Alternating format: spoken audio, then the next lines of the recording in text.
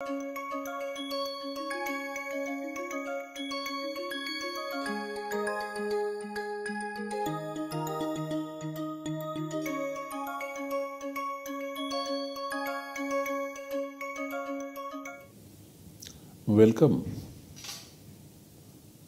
I welcome you all to this lecture in the course Samāsa in Paninian Grammar 2. As is our practice, we begin our lecture with the recitation of the Mangalacharana. Vishvesham Satchidanandam Vandeham Yokhilan Jagat Charikarti Baribharti Sanjariharti Lilaya.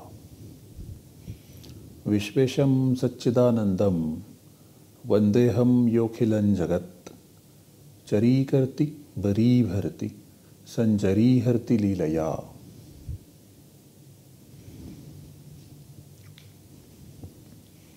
In this course, we are focused on the three types of samasas, namely the avyayībhāva, bahuvrihi and dvandva. Currently, we are focused on avyayībhāva samāsa, which is an extremely important type of samāsa in Sanskrit. The features of the avyayībhāva samāsa can be explained with the help of a simple equation mentioned on this slide, where x and y are mentioned as independent entities, separate entities, independent in terms of the word form, as well as the meaning, as well as the accent. X has an independent meaning, X has an independent word form, and X has an independent accent. So also Y. The plus sign shown in between X and Y indicates that they are semantically related. Now, given this fact, the speaker of Sanskrit wishes to merge X and Y independent entities together and generate an output in the form of XY, which is one unit.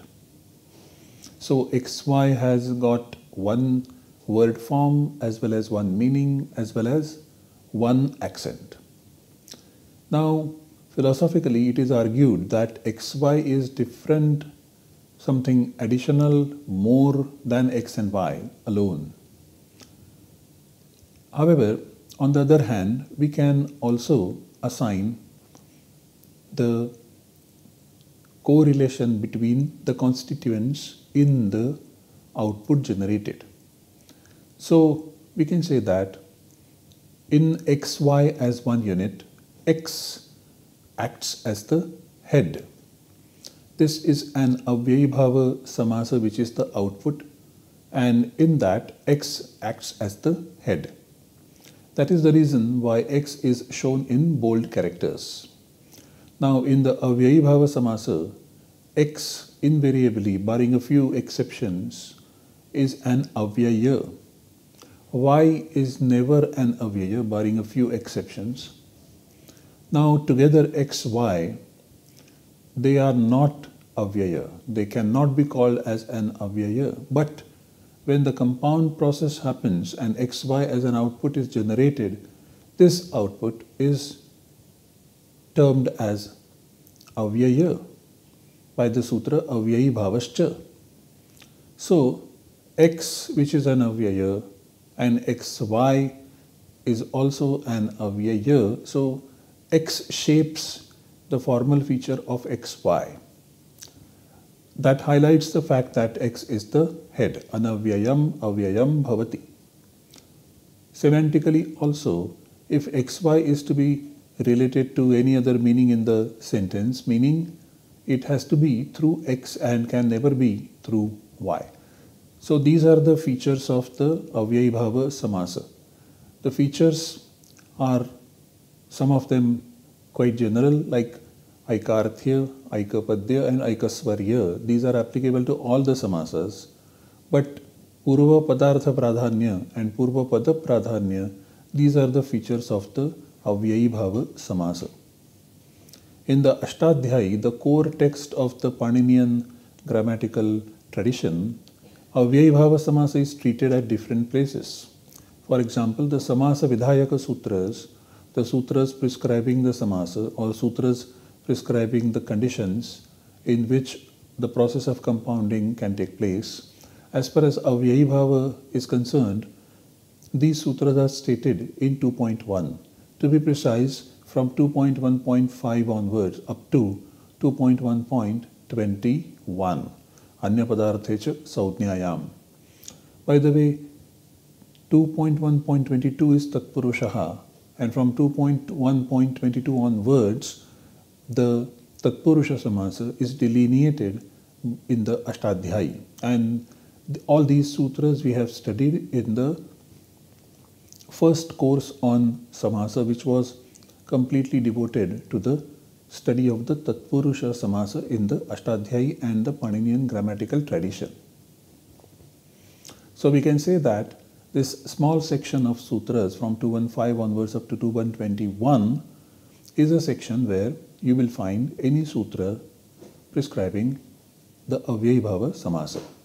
One of the biggest sutras laying down so many semantic conditions to be the input of the avyayībhāva samasa was 216, which said avyayam vibhakti samipa samriddhi vridhyarthabhavat kyaya samprati shabda pradurbhava paschad yathanupurvya yogabadya sadrishya sampatti sakalyanta vachaneshu.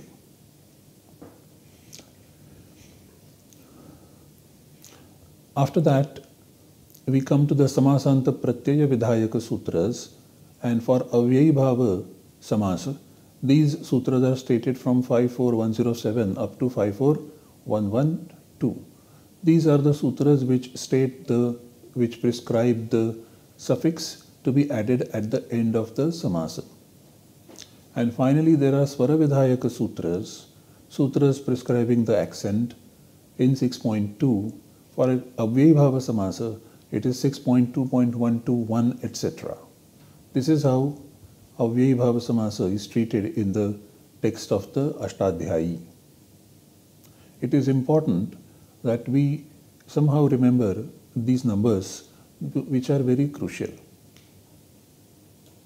Right now we are focusing also on the samāsāntapratyaya, because we have already studied the samasa vidhāyaka sutras from 215 onwards up to 121, and we are studying the samāsāntapratyayas now.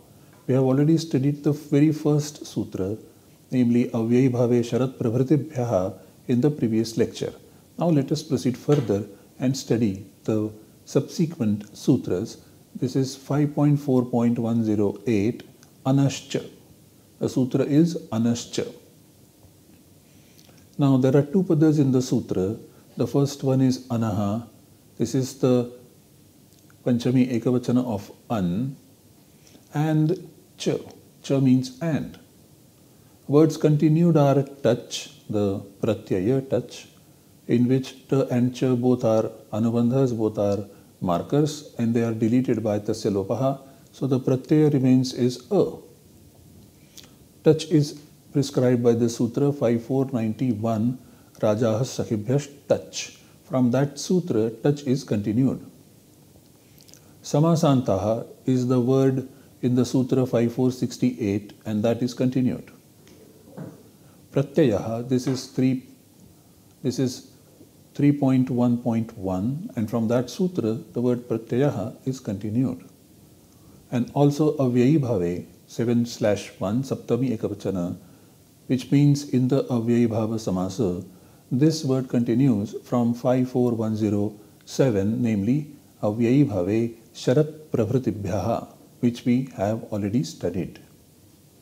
All these put together, the meaning of this sutra 54108 is as follows. In the avyayībhāva samasa, immediately after the words ending in an, the samāsanta suffix touch is added. I repeat, in the avyayībhāva samasa, avyayībhāve, immediately after the words ending in an, anaha, the samāsanta suffix touch, pratyayaha samāsāntaha is added.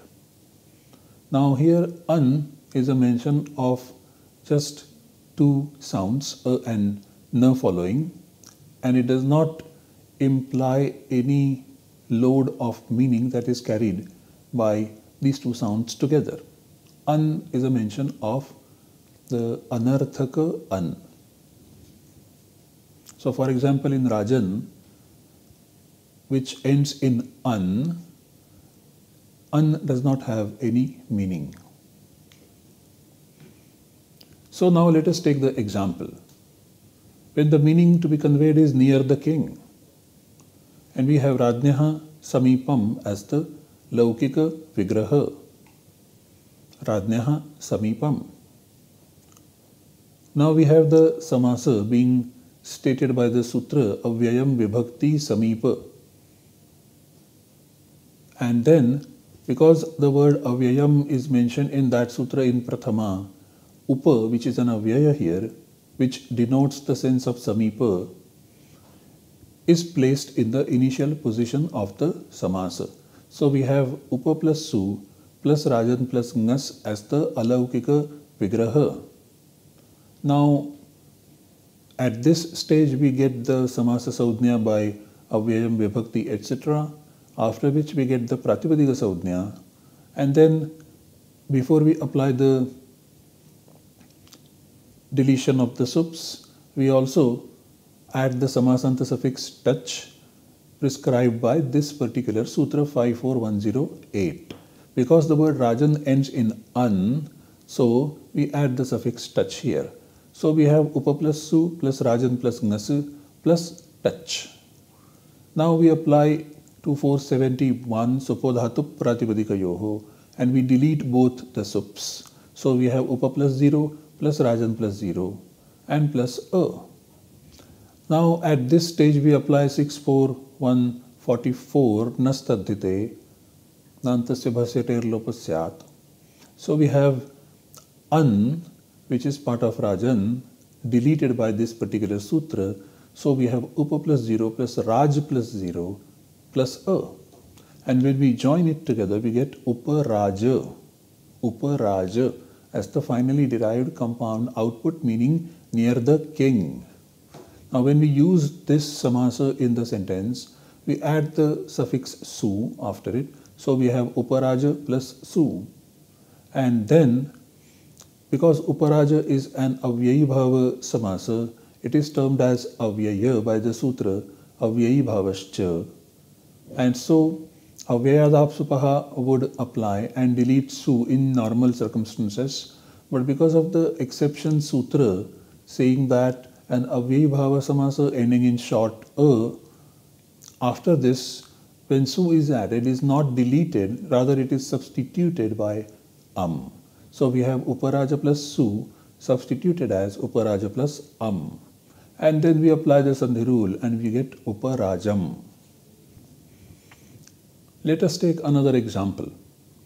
When the meaning to be conveyed is in the soul, we have the laukika vigraha atmani. Atmani is the saptami ekavachana of atman. Atman plus ni. This is the laukika vigraha. Now, in the sense of the vibhakti ni, we place the avyaya, that is adhi. And that is by, because of the sutra avyayam, vibhakti, samipa, etc., the samāsa is prescribed, and the avyaya adhi denotes the sense of the vibhakti ni, which is saptami ekavachana. In other terms, adhi denotes the meaning adhikarana or adhara. So atman being the adhara. So adhi plus su plus atman plus ni, this is the alaukika vigraha, to which, because of this present sutra anascha 54108, we add the samasanta suffix touch, and we get then adhi plus su plus atman plus ni plus touch. Now the samasanta suffix is added, the samasa saudhnya is already there, so pratipadika saudhnya also takes place, and then we delete both the sups because of supodhatu pratipadika yoho. So we have adhi plus 0 plus atman plus 0 plus a, and then we have adhi atman a, and then we once again apply 64144 nastadhyate nantasya bhasyate lopasyat, and then we delete an from atman, and then we have adhi plus atma plus a, and we join this together by doing the necessary sandhi rule, and we get the form adhyatma, which means in the soul. This is the finally derived compound output in the form of an avyayībhāva samāsa, adhyatma. Since it is an avyayībhāva samāsa, it is an avyaya by the sutra avyayībhāvascha. Now when we want to use it in the sentence, we add the suffix su after it, but after an avyaya, when su is added, it gets deleted on account of the sutra avyayādāpsapaha. But the exception sutra says navyayībhāvād atomtva panchamyaha, which means if an avyayībhāva samāsa ends in short a, such a su is not deleted, rather it is substituted by And so we have adhyatma plus su getting substituted by adhyatma plus and then we apply the sandhi rules and we get the finally derived form adhyatmam. We can use it in the sentence like this: Chaitanyam adhyatmam vartate. Animatedness or consciousness rests in the soul.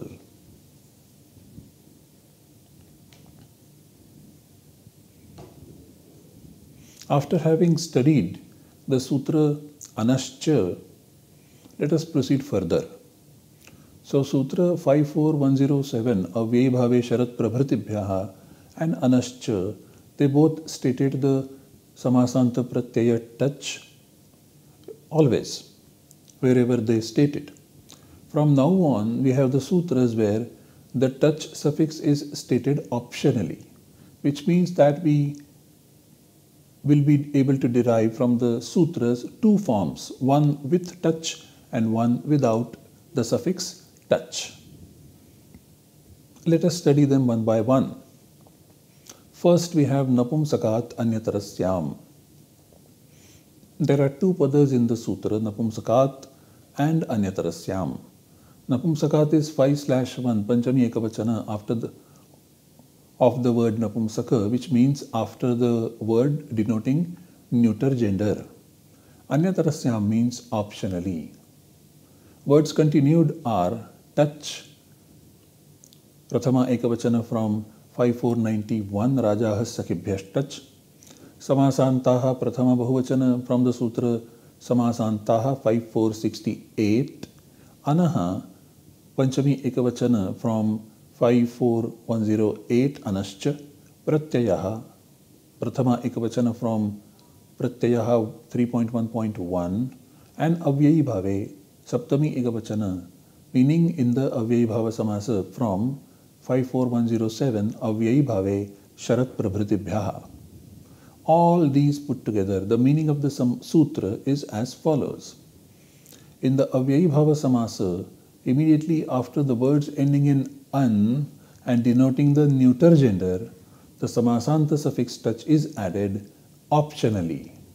I repeat, in the avyayībhāva samāsa, immediately after the words ending in an and denoting the neuter gender, the samāsānta suffix touch is added optionally. I repeat, in the avyayībhāva samāsa, avyayībhāve, immediately after the words ending in an, anaha, and denoting the neuter gender napumsakat, the samāsānta suffix samāsāntaha pratyayaha touch is added optionally, anyatarasyam. Let us look at the example. Now the meaning to be conveyed is near the skin. So the laukika vigraha is charmanaha samīpam. Samīpa is the sense that is denoted by an avyaya upa, and so now because of the sutra avyayam vibhakti samīpa, we have upa plus su plus charman plus ngas as the alaukika vigraha, which gets the samāsa saudhnya. Now here we note that the word charman is used, which is in neuter and which ends in an.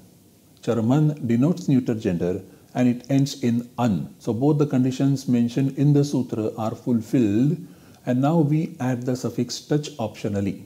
First, let us see how the example gets derived by adding the suffix touch, and then let us see what happens when we do not add the suffix touch. So first we have added touch. So upa plus su plus charman plus ngas plus touch. Now after the samāsa saudhnya, the pratipadika saudhnya takes place, and then supodhatu pratipadikayoho applies, and so we delete both the sups. So we have upa plus 0 plus charman plus 0 plus touch, and then we have upa plus 0 plus charman plus 0 plus a, and then we once again apply 6, 4, 144, and we delete the an part of charman. So we have upa plus 0 plus charm plus 0 plus a. And then when we join them together, we get the form upacharma, the finally derived avyayībhāva compound output, meaning near the skin, upacharma. Now when we use it in the sentence, we add the suffix su after it. Upacharma is an avyayībhāva samāsa, so it is an avyaya by the sutra avyayībhāvascha. Now because it is an avyaya, su will be deleted by the sutra avyayādāpsupaha, but because of the exception sutra, now avyayībhāvāt atom papanchamyaha, which says that when an avyayībhāva samāsa ends in short a, su added after it is not deleted, rather it gets substituted by So we have upacharma plus then we apply the sandhi rules and we get the form upacharmam. This is what we get after adding the samāsāntapratyaya touch. When we don't add the samāsāntapratyaya touch, what happens? Let's see. Optionally, charmanaha samīpam is the same laukika vigraha. Alaukika vigraha is also same, upa plus su plus charman plus ngas. Samāsa saudhnya takes place, pratipadika saudhnya takes place, and then we apply supodhatu pratipadikayoho and we delete both the sups. So we have upa plus 0 plus charman plus 0. We join them together and we get upacharman as the finally derived avyayībhāva samāsa output, upacharman ending in na.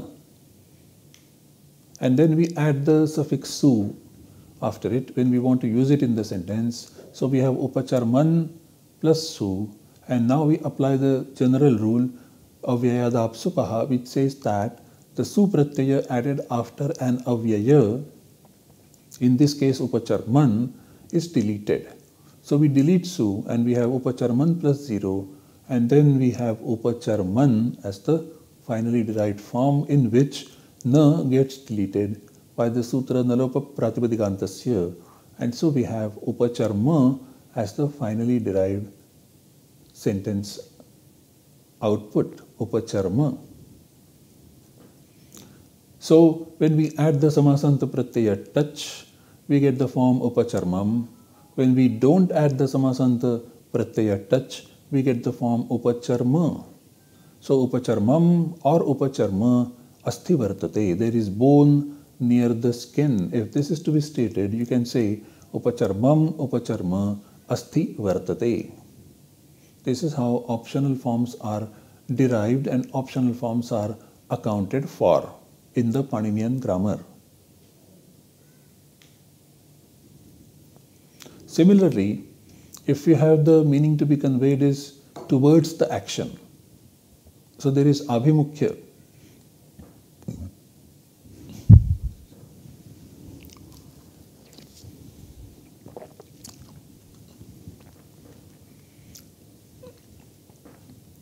So the laukika vigraha is karmanaha abhimukham, and then we have the avyaya prati denoting the sense of abhimukha, towards, and since the word avyaya is mentioned in prathama in the sutra avyayam vibhakti etc., the avyaya prati occupies the initial position of the samasa. So now we get the alaukika vigraha, namely prati plus su plus karman plus ngas. And so we have the samāsa saudhnya taking place, after which we add the pratyaya touch because of this sutra 54109. So we have prati plus su plus karman plus gnas plus tach. Then we get the pratipadika saudhnya. Then we apply supodhatu pratipadika yoho. So we have prati plus 0 plus karman plus 0 plus tach. That is prati plus 0 plus karman plus 0 plus a. And then we delete an in karman on account of 6, 4, 144. So we have prati plus 0 plus karma plus 0 plus a. And when we join them together, we get the form prati karma. Now when we want to use it in the sentence, we add the suffix su to it. So prati karma plus su. Now prati karma is an avyayībhāva samāsa, so it is an avyaya. So by the normal sutra, avyayādāpsapaha, su would be deleted. But because of the exception sutra, which is navyayībhāvad atompapanchamyaha, which says that if an avyayībhāva samāsa ends in short a, then su is not deleted, rather it is substituted by So we have pratikarma plus su being substituted by pratikarma plus Then we apply the sandhi rules and we get the form pratikarmam. This is after we add the samāsāntapratyaya after making the avyayībhāva samāsa ending in a. Optionally, when we don't add the samāsanta suffix touch, then what happens? Then the same meaning towards the action is expressed by karmanaha abhimukham, which is the laukika vigraha. The alaukika vigraha is also same, prati plus su plus karman plus gnas. Now we don't add the samasanta touch pratyaya, so we have prati plus su plus karman plus gnas as it is. Then there is samāsa saudhnya, then the pratipadika saudhnya takes place, and then we apply supodhatu pratipadika yoho, which deletes both the sups. So now we have prati plus 0 plus karman plus 0, and when we join the words together, we get pratikarman as the finally derived avyayībhāva samāsa output, pratikarman. When we use it in the sentence, we add the suffix su to it, so we have pratikarman plus su. Now because pratikarman is an avyayībhāva samāsa, so it is an avyaya. So we apply the sutra avyayādāpsapaha and delete su pratyaya. So we have pratikarman plus 0, and then we have only pratikarman, at the end of which comes na. We apply the sutra nalopa pratipadikāntasya. So this na gets deleted and we get the form pratikarma as the sentence output. So now we have pratikarmam or pratikarma pravrittihi udyogino bhavati. An industrious person proceeds towards action. Pratikarmam or pratikarma. These are the two optional forms available to us from 54109. To summarize, the nominal roots or pratipadikas having neuter gender occupying the position of the uttarapada of the avyayībhāva samāsa have an optional behavior. They take the end of the compound suffix samāsāntapratyaya optionally and therefore generate two optional forms, whereas others they generate only one samāsanta form. We study some more sutras which prescribe the samāsāntapratyaya in the next lecture. These are the texts referred to. Thank you very much.